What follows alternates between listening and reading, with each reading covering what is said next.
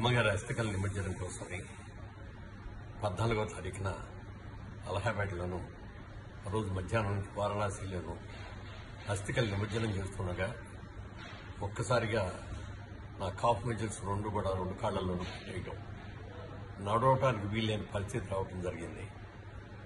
వెంటనే బయలుదేరి హైదరాబాద్ వచ్చి నేరుగా కేర్ హాస్పిటల్ వెళ్లి పరీక్షలు చేయించుకున్నప్పుడు అక్కడున్న డాక్టర్లందరూ చూసి వెన్నుపూసలో L4, L5, L6లో తేడాలు ఉన్నాయి, వాటి మధ్యలో నరం నొక్కుతుంది, అవన్నీ సరిచేయాలండి, ఆపరేషన్ చేయాలి అని అంటే, అది వెన్నెముకకి ఆపరేషన్ అంటే చాలా ఆలోచించి నిర్ణయం తీసుకోవాలని 4-3 డాక్టర్ల దగ్గర కూడా వెళ్లి చూపించుకొని ఫైనల్గా అందరూ కూడా ఆపరేషన్ ఎంత తొందరగా చేస్తే అంత మంచిది అని చెప్పింది. దాని మీదట ఆపరేషన్కి వెళ్ళాం.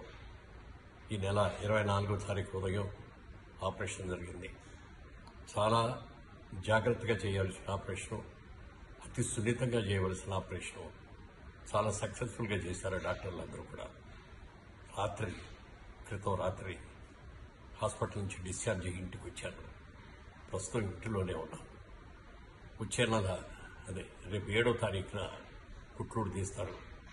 సుమారుగా 10వ తారీఖు దాకా చాలా జాగ్రత్తగా ఎక్కువ మంది అతిథులు లేకుండా ఉండవలసిన అవసరం ఉంది. దానికోసం జాగ్రత్తగా ఉంటున్నాను. వీలైతే 10వ తారీఖు తర్వాత ఆరోగ్యం కనుక సహకరిస్తే నేనే రాజమండ్రి వచ్చి మిమ్మల్ని అందరినీ కలుద్దాం అనుకుంటున్నాను. అలా కనుక నాకు రావడానికి కుదరకపోయేటట్లయితే మీకు తెలియజేస్తాను.